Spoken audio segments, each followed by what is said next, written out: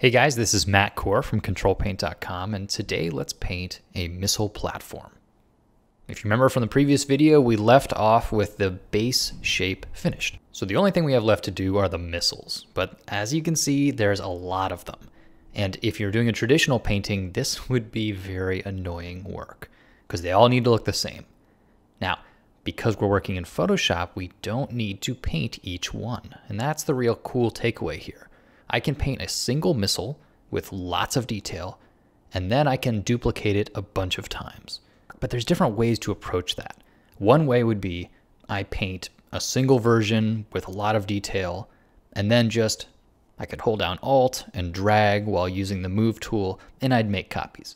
And that would be fine, but the way I'm going to show you allows you to make a bunch of copies, but then if you want to change any of them, they will all update. So here I could change the color of the tip of this rocket, and then all of the clones would have the same color change. This is incredibly powerful. So let's take a step back and see how I set this up. First, it's important to note that I've given myself a nice sort of grid to follow. All these circles that I have in my line drawing are going to end up being covered up. They're really just there to show me where the missiles are supposed to go. And then I just start with a single missile, and I want to give it two major components. First, I'm going to paint the little ring that's going to sort of hold it in place.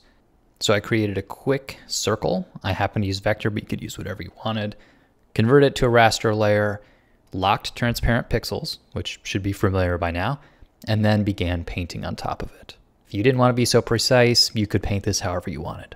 To give the outline a nice little pop, I made a marquee selection, did edit stroke, and then just did a few pixel stroke to give it that nice sharp edge. And then with a few layers, I'm gonna have my ring ready to go. And then as a separate object, I'm gonna start painting my missile. Now the missile has a very specific sort of mechanical shape. So for me, I just like to use the pen tool to get a good clean edge.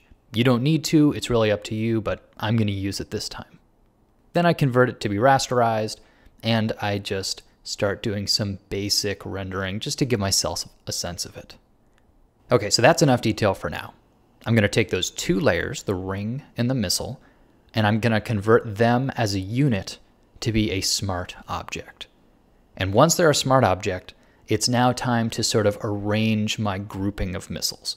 So all this means is when I'm duplicating these, it just is easier if I start with the ones that are furthest away from me, and then as I Alt drag with the Move tool and make copies, then I can just make use of the stacking order. They're going to overlap properly. But once I've set them all up in the right places, now I get to have fun with smart objects. Here's where I can click on any one of them because they're all identical clones. I can click on any one of them, open up that second document, and start to paint in all of my details.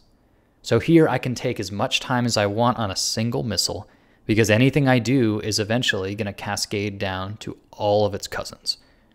So this is like strategy. I've decided I'm going to set up this smart object relationship, which means a little extra time up front, but then I'm not going to have to paint each missile. Awesome. Now, eventually I'll be finished with painting the single missile. I'll hit save and go back to my main document, and it's going to look a little too perfect. And all this means is I'm going to have to do a little painting over top to kind of integrate it back into the image. Generally, this means putting some special lighting information or shadows to make them look a little different from one another. But in the big picture, that's a lot easier than painting each individual missile.